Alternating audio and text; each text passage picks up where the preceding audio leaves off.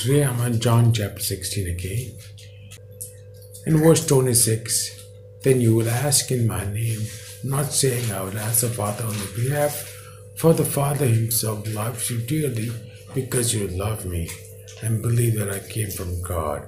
Yes, I came from the Father into the world, and I leave the world and return to the Father.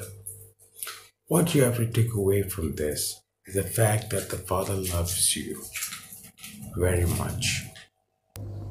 In the book of Jude, read that keep yourself in the love of God.